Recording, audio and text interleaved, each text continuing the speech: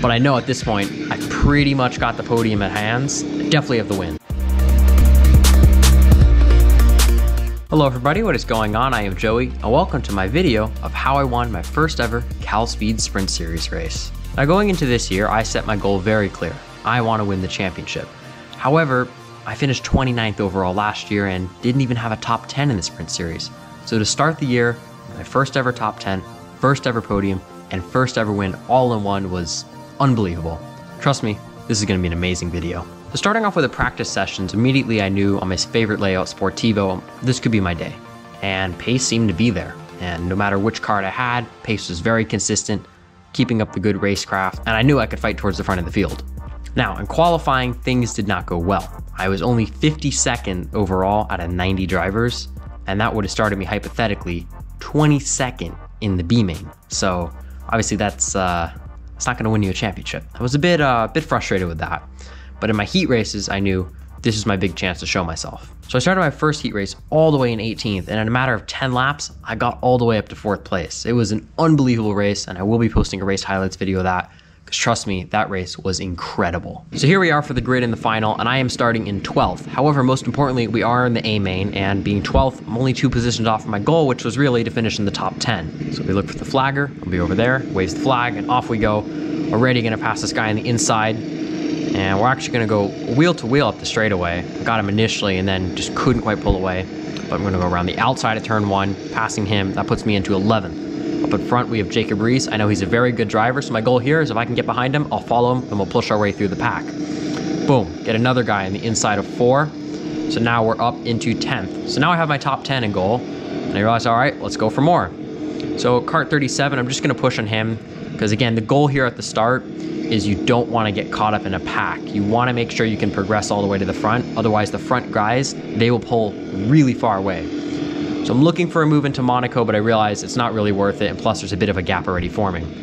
So again, like my original plan, I'm going to follow Jacob Reese. He's a driver I've followed a lot, so I know I can trust him. So we see a gap here for the inside on the horseshoe. We're going to take it. It's the quicker line, and now we're up into 9th. At this point, now I'm pushing on Jacob, and this is very ideal. Can be very defensive into Long Beach, but again, I know I can actually get a better exit here. Going wheel to wheel up the straightaway, and I just seem to have the straight line speed over him. And so now this puts me all the way up into 8th. So fantastic first lap. However, notice there's already a big gap to the group in front. It's about a few seconds right now. So I know I just need to be consistent, put in some quick laps, stay on the racing line, and I'll be good. So I'm now gonna fast forward a lap, and as you can see, we're finally catching that pack. So looking at kart 24, looking for any potential moves. Don't really see any, so again, I'm just gonna give him a push because 2 karts is quicker than 1, helps us catch the front pack. And boom, there we are. We are now at the very back of the front pack. He leaves a gap here for the horseshoe, gonna go down the inside. Can't really commit to it. Let's take a closer look at that. So this move here, I can see there's a gap on the inside, and obviously it's quicker to go on the inside line. You're traveling less distance, and of course, you'll be quicker. As you can see, he's being defensive, forcing me onto this curb, and I really can't stick to it without having too much contact. So I decided to lift and pull out of it. At this early in the race, there's no reason to risk for a crazy move. It's not like it's the last lap. So again, I know the pace is there, so I'm just gonna push him, and that'll be fine.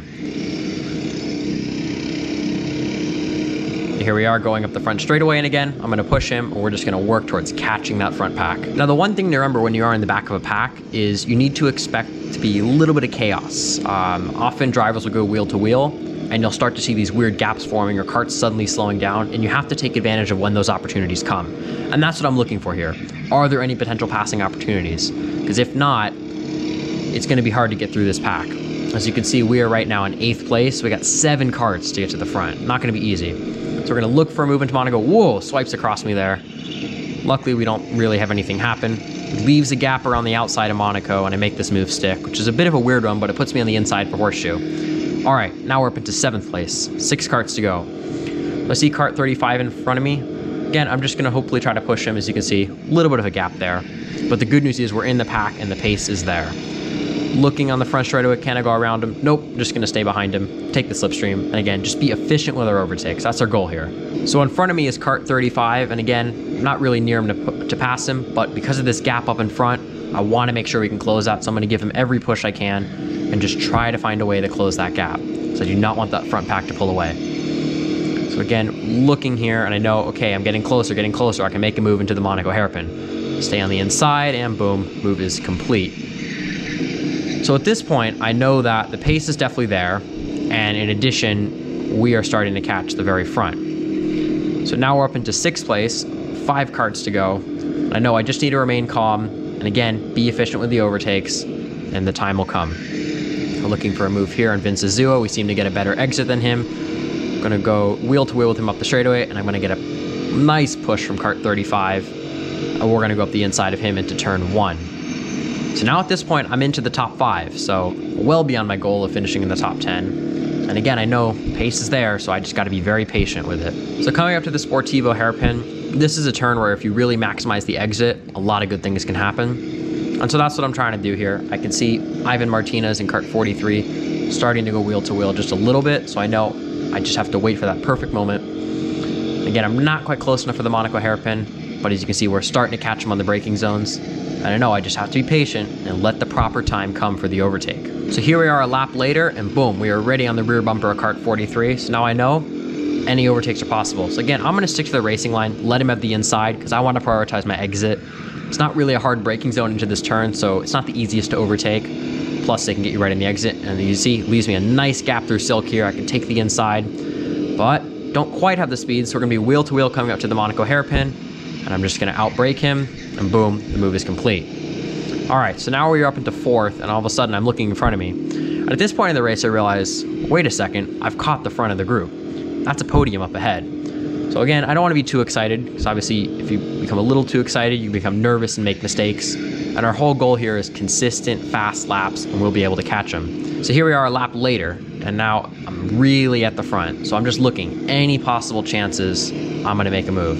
So right on the back of Ivan Martinez, and again, I know, ideally, I just want to reach the front of the pack, so I'm not going to go for moving him into the Monaco hairpin, because I want to be up at those top 3. So Ivan goes for a move on the inside of Jeremy Aldridge, doesn't quite make it stick, and Jeremy's going to have the inside for the horseshoe. Slight gap he leaves, but again, I can't quite take it, but that's fine. I'm now fully with those top 3. We are now going to pull away together, which is perfect. That is the ideal goal I had here. So at this point, I know the pace is there. I'm at the front. I just got to find the perfect time to make a move and make it stick. You don't want to lose any positions or fall back, because mistakes here are really costly. So here we are going through Silk. I'm looking to set up a move on Ivan. Again, just looking for that gap, not quite there. Obviously, don't want to make any risky move, getting us a penalty.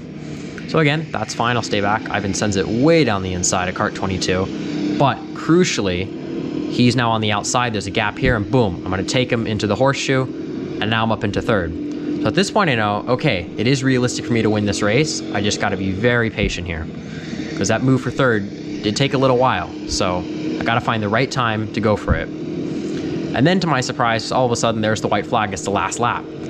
I initially thought there was probably a few more laps to go. So I was a bit surprised by that, and I knew, okay, maybe we be a little aggressive here and try to find our way to the front.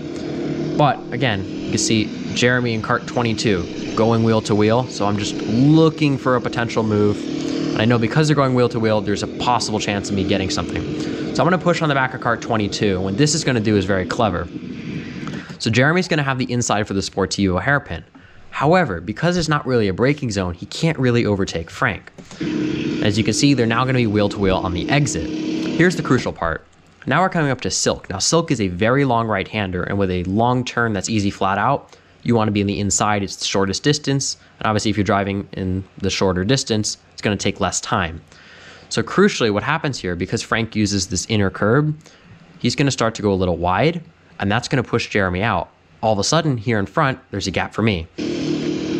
So I'm going to slot in behind Frank in kart 22, and now I know Monaco hairpin, my favorite turn for braking. I'm going to go down the inside. Frank's very aggressive with the defense, but keeps it clean.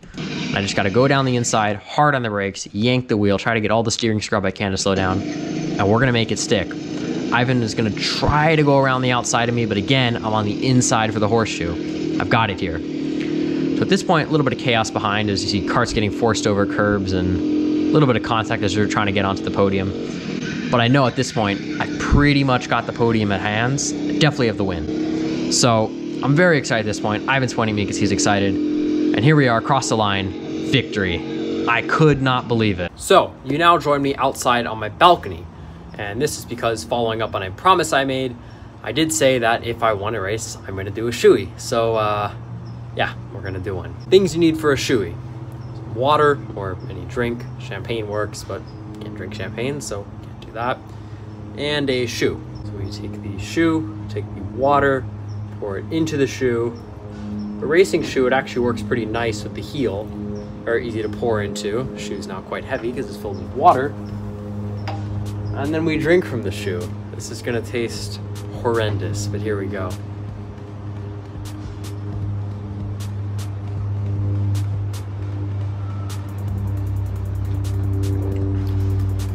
All right, surprisingly, actually not too bad.